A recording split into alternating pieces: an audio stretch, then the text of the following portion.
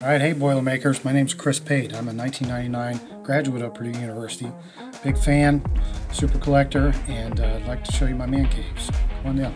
I've been a Purdue fan since I decided to go to college there, which would have been in about 1994, 1995 time frame. When I first started collecting, I thought it would be really neat to get a program from every Old Oaken Bucket game. These are the first two tickets ever to the dedication game of Ross-Ade Stadium. Brian Cardinal is one of my favorite players at Purdue, and I always loved the intensity that he took to play in the game. He was the kind of guy that everybody wished they had on their team. If I had to pick a favorite piece, I would probably pick the 1967 Rose Bowl game ball, and it's autographed by all the players on the team. And I know there are not very many of these around.